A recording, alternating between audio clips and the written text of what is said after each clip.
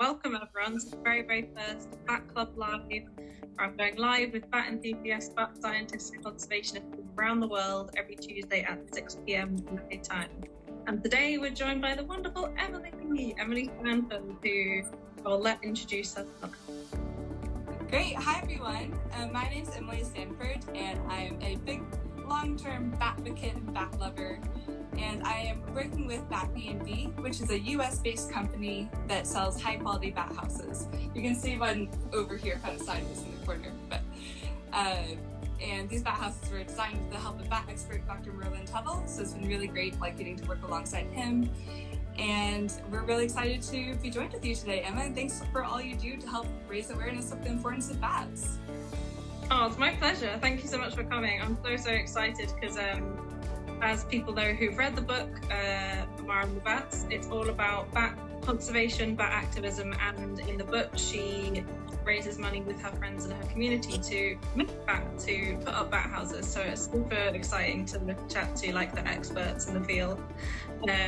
So we've got lots of questions from people, which is awesome, but I'm going to start by asking you how you first got into bats and a little bit more about your amazing documentary. Absolutely. So I actually literally tripped into my passion for bats by tripping over a bat hole in Peru. And I've never seen Batman, but people say it's a similar story. But basically I was walking along and I tripped over this hole and I looked inside and something flew across. And I was like, what was that? Was that a big moth or something? And so I stuck a stick in to see how deep the hole went. And then all of these bats poured out. And I was terrified. I didn't know anything about bats, I've only seen Halloween and rabies, so I had a fairly negative impression of them. So I ran away screaming, and I told my friends, I found a bat hole on the ground. And they were like, oh, you have to show us. And I was like, oh, no, but come on, you have to. So I kept bringing people over and stick the stick in, poor bats, disturbing them. They come out every time. So after seeing them a few times, I lost my fear of them, and I realized they're actually quite cute. And I started Googling facts about them. I was blown away by finding out that bats are crucial for our economy and for our ecosystems by pollinating plants and consuming pest insects. And there's so many adorable bats out there. You have to Google the Honduran white bat or the fire bat or the Yoda bat. Just their diversity really amazed me. So I've been a bat kid ever since. That's such a great story. I love that. Over a bat hole. That's so amazing. I'm clumsy. I was like, I love that. That's amazing. So yeah, I was doing a bit of research before, and of course you made the wonderful documentary, The Truth About Bats, which I didn't realise was new for ages because I saw it and thought it was amazing, and I was like, oh, yeah, that Emily. Really important, but yeah.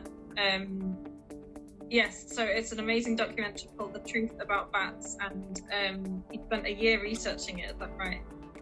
That's true. I got really lucky and I got a grant to go travel the world for a year studying how different cultures perceive bats. So I got to interview people and ask them, because my perceptions of bats have been so different, hearing about rabies and vampires and Halloween. So I wanted to learn about how different cultures perceive them and how that affects bat conservation. So this documentary is kind of a summary of summary of a lot of people I talked to and kind of the stories they told. That's amazing. Yeah, everyone give it a watch. I'll put the link below in a bit. Awesome. So, do you have a favourite part of your job working with BatBnB? I absolutely love working with BatBnB because I get to talk about bats all day, and every bat house that we sell goes to help more bats have a home. Bats are in serious decline, especially in North America, where white nose syndrome hit and basically destroyed a lot of their populations. So by putting up a bat house, you're giving them a safe place to live, so that feels really good, being able to be a part of that. That's awesome. Yeah, for people that don't know, white nose syndrome hasn't come to the UK yet, but it's devastating bat population in the US, so there's lots of information about that on BCI of Bat Conservation International and sites like that.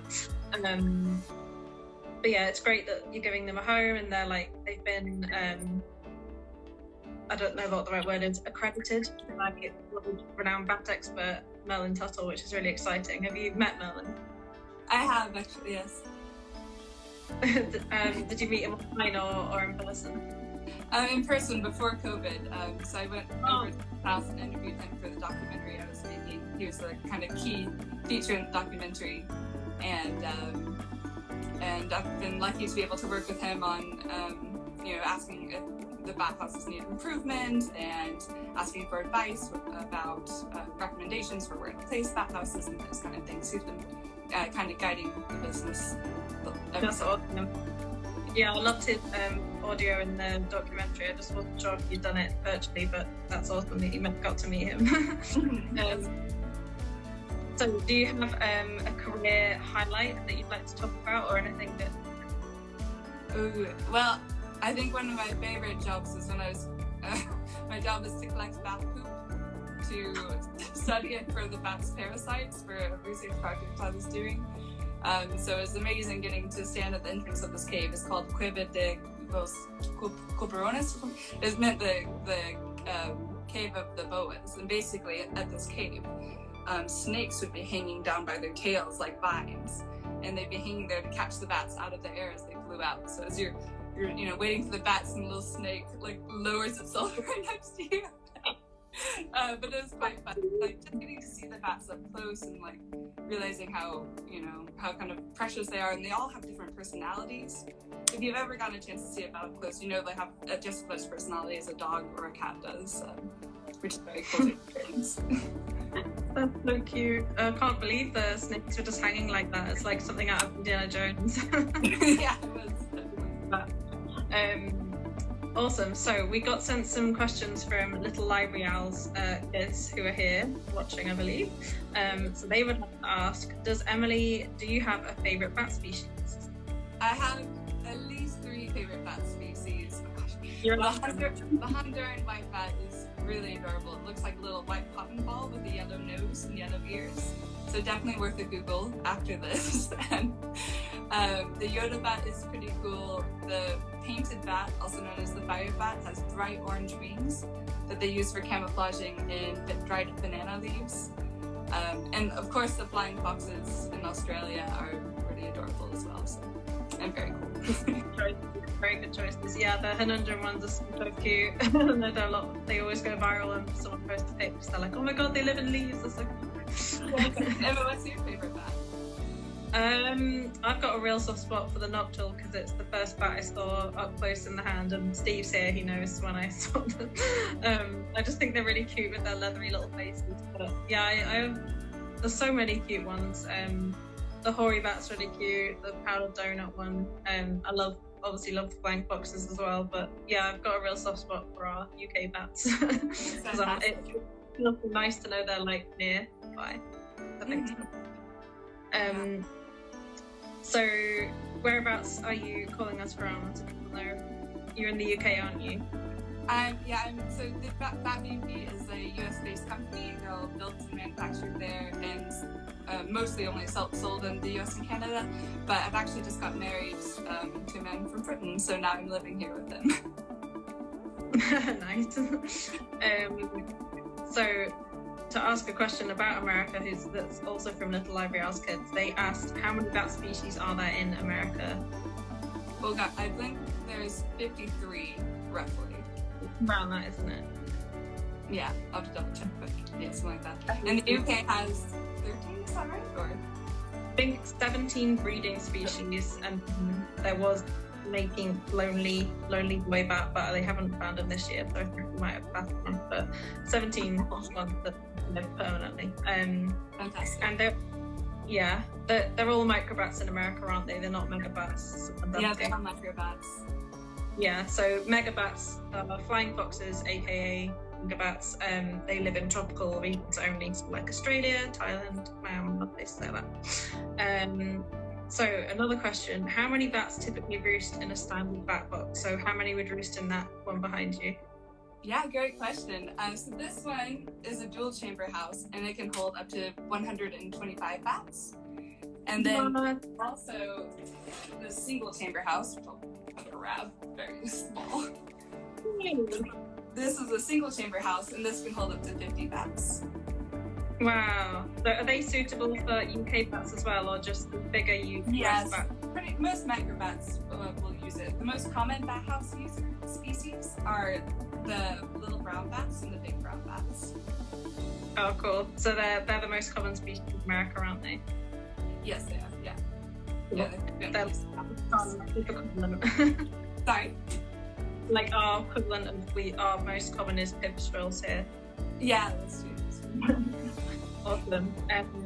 Just check the chat because there's another question. Harry and Jack would like to know how many bat boxes we should put up in our garden and how we can encourage them to move in. Any tips for that, Emma? Yeah, that's a great question. So bat expert Dr. Merlin Tuttle often recommends putting up at least 2 bat houses. And the reason for that is if there are 2 bat houses in slightly different areas, one more sunny, one more shaded, that provides the bats options for moving if on a particularly hot day, they can go to the more shaded one, or if there are parasites or predators around, that also gives them more flexibility. So it's particularly important for maternity colonies, because they'll often look for that extra security when looking for a place to live. If they know they have 2 safe places, then it's in some cases it can be 50% more likely to get occupied. Wow, that's awesome. Okay, yeah. And something I found really interesting when researching the book was the completely different rules for where to hang a bat house in the US as opposed to the UK. So in the US, they're like not on trees because I think you have bigger predators like big bugs and just destroy bats for dinner. But here we do say put them on trees because our bat houses are generally like quite small. Bat box bat house is the same thing. In case people are confused. Yes. Yeah, I interchange between because of 2 different editions of the book. In the US one they're called bat houses, and over here they're called bat houses. So yeah. Someone else has asked, what flowers should we plant in our garden to attract night-king insects for bats? So there's quite a lot of answers to that, so I'm going to paste in the chat a link, and that also has the link to Emily's documentary as well, so feel free to put that in another tab if you're on, so you can watch it later. Cool. Does anyone else have any questions? Let me see if anyone... Is there anything you'd like to discuss, Emily? Like anything you'd like to talk about with current research, or anything you're particularly interested in? One thing I forgot to add about the last question of how many bat boxes to put up. It does really depend on you and what level of pest control you're seeking. So more bats always does lead to better pest control. But I guess one topic I'm particularly passionate about is how much people's perceptions of bats, as we talked about earlier, impacts bat conservation. And I asked Dr. Merlin Tuttle, like, how much of a threat does that compare to for bat conservation compared to white nose syndrome or wind turbines or deforestation? And his answer was quite surprising, actually. He said one of the most important threat is people's perceptions of bats. And he said the reason for this is if we don't think they're worth being protected, then why should we mind if a wind turbine is being put up in a migratory bat route?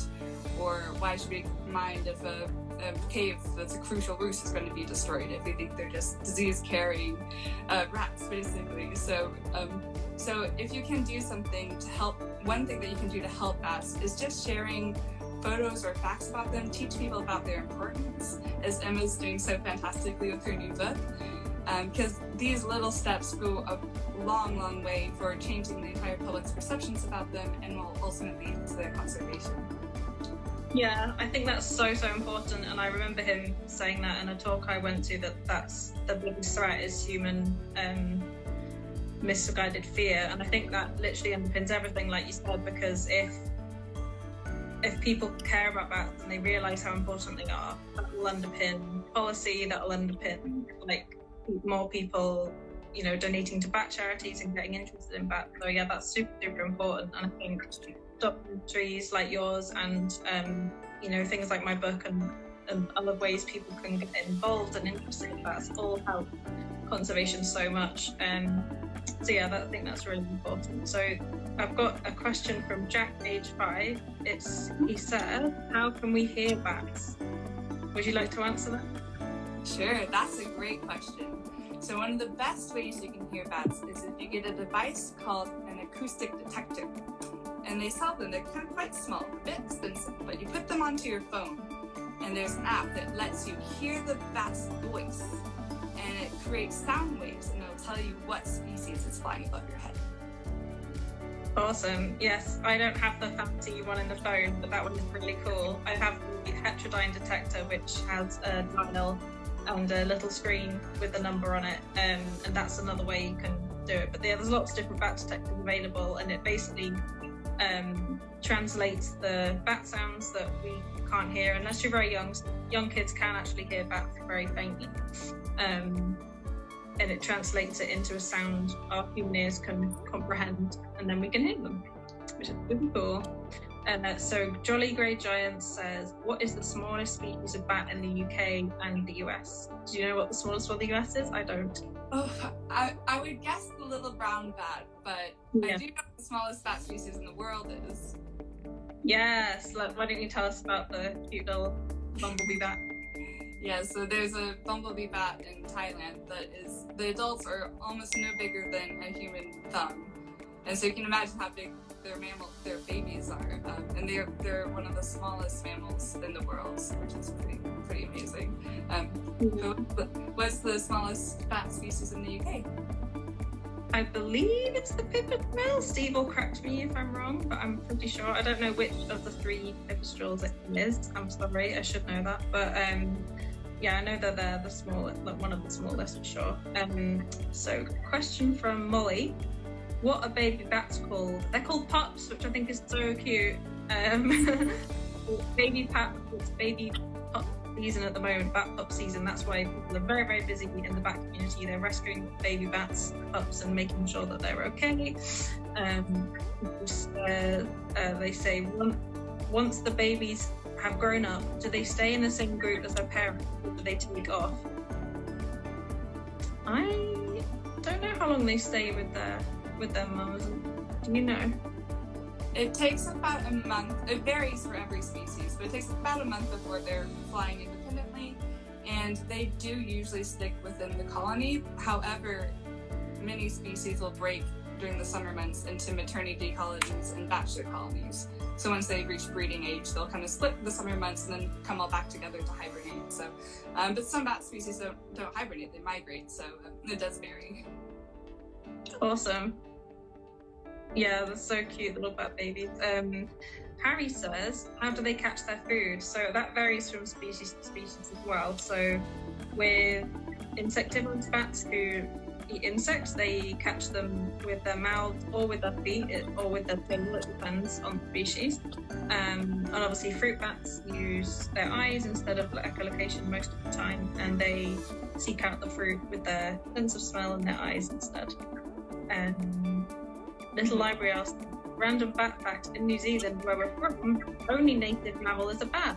Oh my god, that's so interesting. I didn't know that. That's so cool. Love that. And New Zealand bats can even walk on the ground. At least one of the species can, which is a pretty fascinating. Yeah, I think the bats walking around. It does look really strange, but really cute at the same time. They're sort of like they're doing enough. Making it work. Yeah. All right. So I think that's all the questions for everyone. I'd love to know, Emily, before we go, if you could tell everyone on Earth one thing about bats, what would you tell them? A single bat can eat up to 1,000 mosquito-sized insects in a night. And it's just pretty amazing how much they help us. So if you can go and kind of tell people, if they mention some negative things about bats, just tell them, hey, did you know that they can eat up to 1,000 mosquito-sized insects in a night? And that can go a long way to help you change people's perceptions of bats. Amazing, that's a great one. And how about you, Emma? Oh, yeah, it would probably be like a super interesting fact. about how much they help humans. I know that might sound very like human-centric, but I think it's really important for people to know like how important they are to food chains and how important they are for seed dispersal and forestry growth and things like that. So it would be something about which foods we wouldn't have without bats, e.g. chocolate and tequila and mangoes and bananas and things like that. And I had no idea that they pollinated those before I researched the book fully, so that was really mind-blowing for me. Well, thanks so much everyone for coming. It's been really, really cool. And Emily, before we go, where can they find out more about you and where can they find out more about BatBnB? Yes, so you can go on BatBnB's website. There's lots of information about bat houses, neat hanging guides, painting tips, pretty much everything you want to know. And if you want to get your own bat house for your place, you can also do that there. And there's more information there as well. And if you ever want to get in touch with me, you can message BatBnB on Instagram. Awesome! Thank you so much. It's been such a pleasure, and thank you everyone for coming to the very first Bat Chat Live. Bat Club Live, I mean. Bat Chat's a podcast with PPT, you should watch that. So yeah, thank you so much for coming everyone, and thank you for coming, Emily. It's been a pleasure to talk to you. Thank you so much for hosting it. This has been a pleasure. Bye! Check out our other videos for more bat house tips and information. And don't forget to subscribe. Thanks for watching.